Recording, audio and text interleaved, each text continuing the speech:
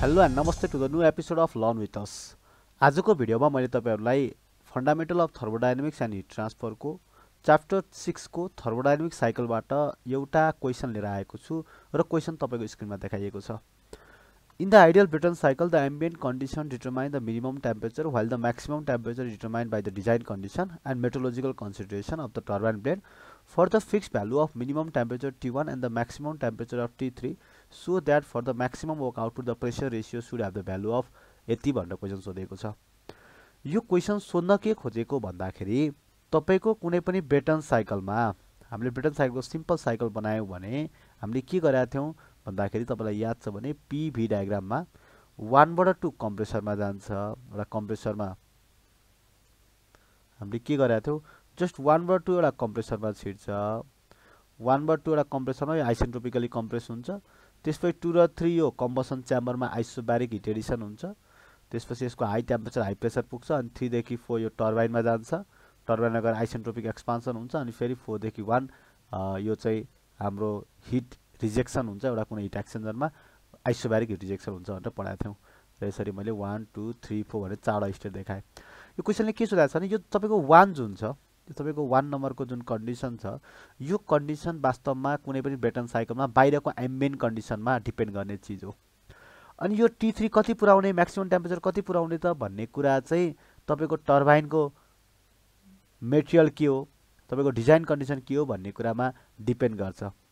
यदि यो मैले यो दुईटा कुरालाई फिक्स गर्ने हो भने T1 र T3 लाई मैले फिक्स राख्ने हो भने T1 र T3 लाई मैले फिक्स राख्ने हो भने एउटा पर्टिकुलर भ्यालु त्यो भन्दा माथि अथवा त्यो भन्दा तल जान पाउन्न भन्ने कुरा एउटा फिक्स भ्यालु राखे मैले त्यो फिक्स भ्यालु राखे भने मैले यो साइकलबाट म्याक्सिमम काम पाउनको लागि म्याक्सिमम वर्क आउटपुट पाउनको लागि प्रेसर रेशियो कति लिनु पर्छ प्रेसर रेशियो भनेको आरपी जहाँ आरपी को भ्यालु भनेको तपाईको P2 डिवाइड बाइ P1 हो प्रेसर रेशियो भनेको P2 डिवाइड बाइ P1 हो यो कति राख्नु पर्छ त भनेर क्वेशन सोधेको हो सच दैट T1 र T3 तपाईको म्याक्सिमम छ नेट वर्क निकाल्नु पर्यो त्यो नेट वर्क चाहिँ म्याक्सिमम हुनु पर्यो केमा म्याक्सिमाइज गर्नु पर्यो एउटा पर्टिकुलर आरपी मा म्याक्सिमाइज गर्नु पर्यो है तपाईले डब्ल्यू नेट निकाल्नु पर्यो अनि त्यो डब्ल्यू नेट लाई के गर्नु पर्यो म्याक्सिमाइज गर्नु पर्यो त्यति हामीले काम गर्दै छौं।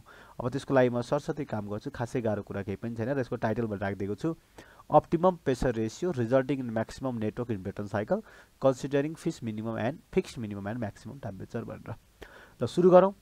W net को पहिला एक्सप्रेसन लेखौँ हामीले W net लाई म्याक्सिमाइज गर्दै छौं भने चाहिँ W net को एक्सप्रेसन लेखौँ कुनै पनि Brayton साइकलमा W net भनेको मेरो के हो वर्क डन बाइ टर्बाइन यहाँ टर्बाइनले काम गरेर हामीलाई दिएको हुन्छ यो ठाउँमा टर्बाइनले काम गरेर हामीलाई दिएको हुन्छ यो टर्बाइनले गरेर दिएको सर्टेन काम हामीलाई कम्प्रेसरमा लागेको हुन्छ WC भित्र पठाएको हुन्छ भनेपछि WT माइनस WC गरे भने मैले नेटवर्क पाउँछु यो पर केजी हो है यो पर केजी मा छ सानो w लेखेको छु मैले अब WT लाई मैले के लेख्न पाउँछु H3 माइनस H4 लेख्न पाउँछु सिमिलरली मैले WC लाई के लेख्न पाउँछु ठुलो माइनस सानो गरे भने H2 माइनस H1 गर्न पाउँछु। अब यसलाई टेम्परेचरको टर्ममा पनि लेख्न पाइन्छ किन भन्दाखेरि यो ब्रेटन साइकल भनेको मेरो ग्यास टर्बाइन हो जस्ट ग्यास युज भएको भएर यसलाई टेम्परेचरको टर्ममा लेख्न पाउँछु Cp T3 minus T4 minus Cp T2 minus T1। अब मेरो यो सबै T1 T2 T3 T4 त कन्स्टेन्ट होइन जस्ट T1 र T3 लाई मात्र मैले फिक्स गर्ने हो भनेपछि के गरौँ भने T3 र T1 कमन लिउँ है T3 र T1 कमन लिउँ Cp भयो मैले यहाँ T3 कमन लिए 1 minus T4 divide by T3 भयो माइनस Cp यहाँ मैले T1 कमन लिए T2 divide by T1 minus 1 भयो। अब हेर्नुस् त यसलाई म्याक्सिमाइज गर्ने हो यसलाई म्याक्सिमाइज गर्ने विथ रेस्पेक्ट टु के गर्नु पर्यो यसलाई म्याक्सिमाइज गर्दा के को रेस्पेक्टमा म्याक्सिमाइज गर्ने हामीले आरपी को रेस्पेक्टमा म्याक्सिमाइज गर्ने सिम्पली मैले आरपी लाई आर मात्र भने है तर यहाँ म्याक्सिमाइज गर्न त यो T4 T3 लाई आर को टर्ममा लेख्नु पर्यो फेरि अब मैले के गर्नु पर्यो त आर को टर्ममा म्याक्सिमाइज गर्दै छु है with respect to are maximise गर्दै छु त्यही भएर T4 र T3 लाई आर को टर्ममा लेख्नको लागि है यो T3 र T1 त कन्स्टेन्ट हो अब बाँकी रहेको T4 बाइ T3 र T2 बाइ T1 छ यसलाई चाहिँ आर को टर्ममा लेख्नलाई के गरे भन्दाखेरि यो 3 देखि 4 भनेको मेरो आइसेन्ट्रोपिक प्रोसेस हो त्यही भएर मैले यो प्रोसेसमा के लेख्न पाउँछु T4 P4 divide by T3 भनेको P4 divide by P3 gamma minus 1 by gamma लेख्न पाउँछु। अब P4 भनेकै P1 हो, फेरि P4 भनेकै P1 हो, P3 भनेकै फेरि के हो P2 पनि हो है। त्यही भएर मैले यसलाई गामा माइनस 1 बाई गामा लेखेँ। त्यही भएर यो भनेको 1 बाई आर भयो कि भएन? मैले आरपीलाई जस्ट आर लेखेको छु है, आरपीलाई मैले जस्ट आर लेखेको छु। 1 by are gamma minus 1 by gamma भयो। ल T4 बाई T3 लाई मैले आरको टर्ममा पनि लेखेँ। सिमिलरली यो प्रोसेस पनि, यो ठाउँ पनि मेरो आइसेन्ट्रोपिक प्रोसेस हो भनेपछि यो ठाउँमा पनि मैले के लेख्न पाउँछु T2 डिभाइड बाई T1 भनेको P2 divide by P1 gamma minus 1 by gamma लेख्न पाउँछु। त्यो भनेको आरको टर्ममा are gamma minus 1 by gamma. यति बुझ्यो है। यताको लागि लेख्यो भने हजुर अर्को तरिकाले लेख्यो भने are 1 minus gamma by gamma पनि लेख्न पाइन्छ। यसलाई यसरी लेख्न पाइयो। अब यसलाई यहाँ लेखौँ, यही कुरालाई यहाँ लेखौँ। Cp मेरो T3 कमन आएको छ 1 माइनस T4 बाई T3 भनेको are 1 minus gamma by gamma, त्यसपछि minus T3 T1 are gamma minus 1 by gamma. Gamma र आरमा झुक्किनु भएन है, यो आर हो, माथिको गामा हो है। त्यसपछि माइनस 1। अब यसलाई लेखौँ, अझै यसलाई खोलिदिउँ। Cp T3 minus Cp T3 यो आर हो है, यो आर हो, यो 1 माइनस गामा बाई गामा है। यो आरमा झुक्किन सक्छ त, मैले आरपी नै लेखेँ है। आरमा झुक्किने चान्स हुनेछ बढी, आर र गामा, त्यो आरपी नै लेखौँ। ल आरपी नै लेखौँ, आरपी नै लेखेँ है त। त्यसपछि minus Cp T1 RP gamma minus 1 by gamma plus Cp T1। अब म्याक्सिमाइज गर्नको लागि त मैले के गर्नु पर्यो? म्याक्सिमाइज गर्नको लागि त विथ रेस्पेक्ट टु आरमा म्याक्सिमाइज गर्दैछु भने फर म्याक्सिमम नेटवर्क मैले आरको टर्ममा निकाल्दैछु नि त। आर कति हुँदा म्याक्सिमम हुन्छ भने, अथवा विथ रेस्पेक्ट टु आर मैले म्याक्सिमाइज गर्दैछु। फर म्याक्सिमम नेटवर्क मेरो के हुनु पर्यो? dw नेट, यसको first derivative with respect to drp भनेको के हुनु पर्यो त? 0 हुनु पर्यो विथ रेस्पेक्ट टु आरपी, किनभने मैले आरपी को टर्ममा म्याक्सिमाइज गर्दैछु। विथ रेस्पेक्ट टु आरपी मेरो 0 हुनु पर्यो। त्यही गरौँ है, त्यही गरौँ माथि d बाई drp। यहाँ के भयो मेरो? Cp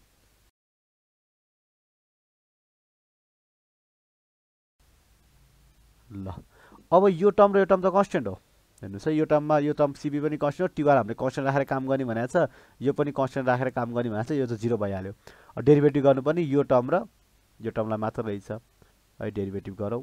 त्यो गर्दा यो टर्मलाई मैले direct लेखेँ with respect to RP भएको भएर माइनस Cp T3 भनेको हाम्रो कन्स्टेन्ट भयो, छुट्टै लेखेँ। त्यसपछि यसको power 1 minus gamma divide by gamma भयो पावर, अनि आरपी को रेस्पेक्टमा छ भने RP 1 minus gamma divide by gamma minus 1 हुनु पर्यो होइन। यो भनेको सिम्पली केही पनि गरे होइन है। एक्स को पावर स्क्वायर भने के लेख्छ हामीले? 2x 2 माइनस 1 लेख्थ्यौँ नि त, त्यति नै गरे। एक्स स्क्वायर भएको डेरिभेटिभ गर्दाखेरि 2x 2 माइनस 1 लेख्छौँ, त्यही नै गरेको छ यहाँ, ठुलो कुरो केही नै गरेको छैन। ल यति भयो। सिमिलरली यतापट्टि माइनस Cp T1 भयो, यहाँ चाहिँ के आयो? Gamma minus 1 by gamma RP gamma minus 1 by gamma minus 1 equals to 0। अब तपाईँको यो आरपी को भ्यालु निकाल्ने त हो है, यही आरपी निकाल्यो, हिसाब गर्न मात्र बाँकी रह्यो। Cp कमन आयो, काट्दिए है। यो Cp र यो Cp लाई कमन निकालेर काट्न सकिन्छ। त्यसपछि यहाँ के रह्यो? यो माइनसले मैले त gamma minus 1 गराइदिएँ, gamma minus 1 by gamma लेख्न पाएँ।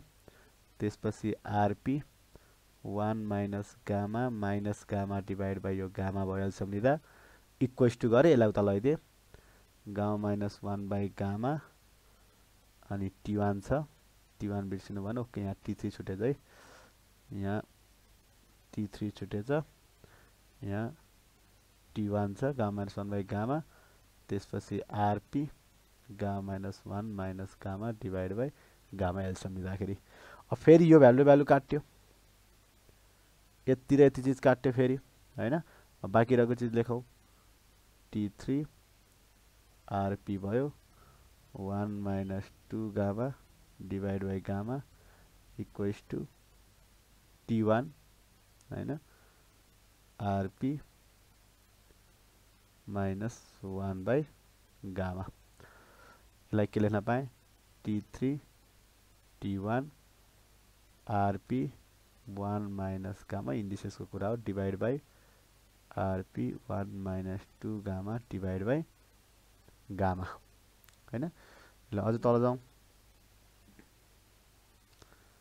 T3 equals to T1 RP minus 1 by gamma minus 1 minus 2 gamma by gamma है पावरलाई मात्र त घटाएँ मैले डिभाइड भएपछि T1 आरपी अब यसलाई एलसिएम लिउँ minus 1 plus 2 gamma divide by gamma T3 by T1 अब यो हिसाब मात्र है झ्याप्प तपाईँले चाँडै गर्न सक्नुहुन्छ मैले स्टेप बाई स्टेप देखाएँ लेन्दी भयो मात्रै 2 गामा माइनस 2 बाई गामा मलाई चाहिएको आरपी हो आरपी इक्वल्स टु के भयो त T3 बाई T1